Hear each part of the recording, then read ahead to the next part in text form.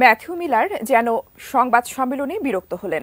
বারবার বাংলাদেশ নিয়ে প্রশ্নের একই উত্তর দিতে দিতে তিনি যেন ক্লান্ত। আর এই বিরক্তি প্রকাশে রাগঢাক করলেন না মার্কিন এই কূটনীতিক, কারণ মার্কিন যুক্তরাষ্ট্রের অবস্থান তিনি সুস্পষ্ট করে দিয়েছেন বহু আগেই। বলেছেন নির্বাচন বাংলাদেশের অভ্যন্তরীণ বিষয়। ভারতের কূটনীতিকদের কথা ম্যাথিউ মিলারের কণ্ঠে উচ্চারিত হতে দেখে হতবাক বিএনপি নেতারা। আরও জানাচ্ছেন সহকর্মী সোহাগ বিশ্বাস।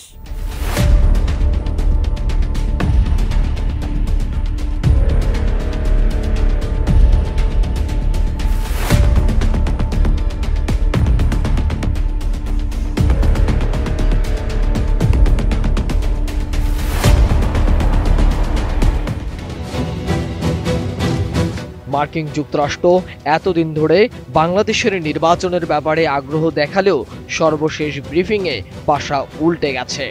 মার্কিন পররাষ্ট্র মন্ত্রণালয়ের মুখপাত্র ম্যাথিউ মিলার একাধিক ব্রিফিংয়ে বলেছেন বাংলাদেশে তারা অবাধ, সুষ্ঠু ও নিরপেক্ষ নির্বাচন দেখতে চায় এবং এই নির্বাচনের জন্য যা যা করা দরকার সেটাই করবে মার্কিন যুক্তরাষ্ট্র।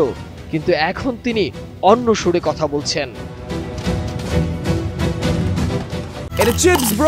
বাছাই করা আলুর সাথে স্পাইসি সিজনিং এর টুইস্টে এলো প্রাণ পতাটা। এটা চিপস নাকি বিস্কিট, খেয়ে বুঝে নাও। পররাষ্ট্র দপ্তরের সবশেষ 5 ডিসেম্বরের ব্রিফিংয়ে ম্যাথিউ মিলার বলেছেন বাংলাদেশের নির্বাচন দেশটির অভ্যন্তরীণ ব্যাপার। জনগণ যা প্রত্যাশা করে মার্কিন যুক্তরাষ্ট্র তাই প্রত্যাশা করে।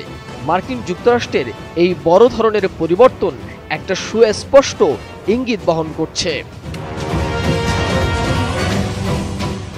এমনকি ওই দিন বাংলাদেশ নিয়ে সাংবাদিকের করা প্রশ্নে মিলারকে বিরক্তি প্রকাশ করতেও দেখা যায়। The concern raised that the political violence prior to the general election is perceived as a potential risk for the resurgence of militant groups. What is your opinion?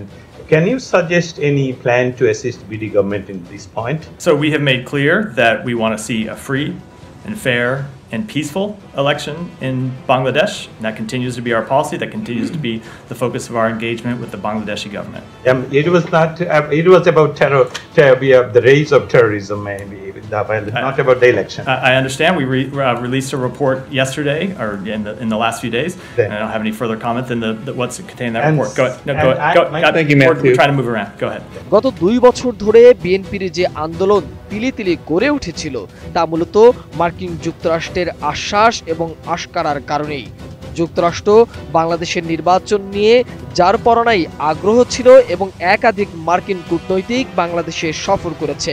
তারা সবসময় বাংলাদেশে অবাধ, সুষ্ঠু ও নিরপেক্ষ নির্বাচন দেখতে চেয়েছে।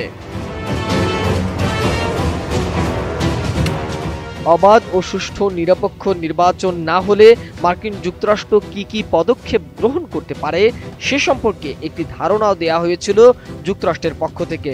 বিশেষ করে জিএসপি সুবিধা বাতিল, ভিসা নীতি প্রয়োগ, সামরিক সহায়তা বন্ধ সহ শ্রম বাজারেও হানা দিয়েছিল দেশটি।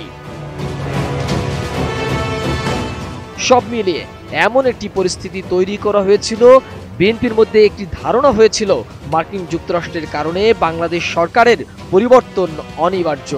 সেরকম একটা বিশ্বাসের ভিত্তিতেই বিএনপি এক দফা আন্দোলনে অটল ছিল। বিএনপির সংসদ সদস্যরা পদত্যাগ করেছিল, এমনকি 28 অক্টোবর বিএনপির সংঘাতে জড়িয়ে পড়েছিল। কিন্তু নির্বাচন কমিশন নির্বাচনের তফসিল ঘোষণা করলে নাটকীয় পরিবর্তন ঘটে মার্কিন যুক্তরাষ্ট্রের নীতি, অবস্থান এবং কৌশলে। এমনকি তাদের সর্বশেষ ব্রিফিংয়েও বিষয়টি স্পষ্ট হয়ে ওঠে। অবশ্য বিএনপি নেতারা মনে করেছিলেন নির্বাচনের তফসিলি ঘোষণা করলেই বড় ধরনের লঙ্কাকাণ্ড ঘটাবে মার্কিন যুক্তরাষ্ট্র। এই তফসিলের ব্যাপারে তারা সুস্পষ্ট অবস্থান নেবেন, এমনকি একতরফা নির্বাচনও করতে দেবে না। কিন্তু এখন পর্যন্ত মার্কিন যুক্তরাষ্ট্রের অবস্থান বাংলাদেশের নির্বাচনের পক্ষেই। আর এর ফলে বিএনপির আন্দোলনই কেবল মুখ থুবড়ে পড়বে না, বিএনপির রাজনীতিতে যে একটি বড় ধরনের সংকটে পড়তে যাচ্ছে তা মোটামুটি নিশ্চিত। মোহাম্মদ সোহাগ বিশ্বাস, ATN নিউজ, ঢাকা।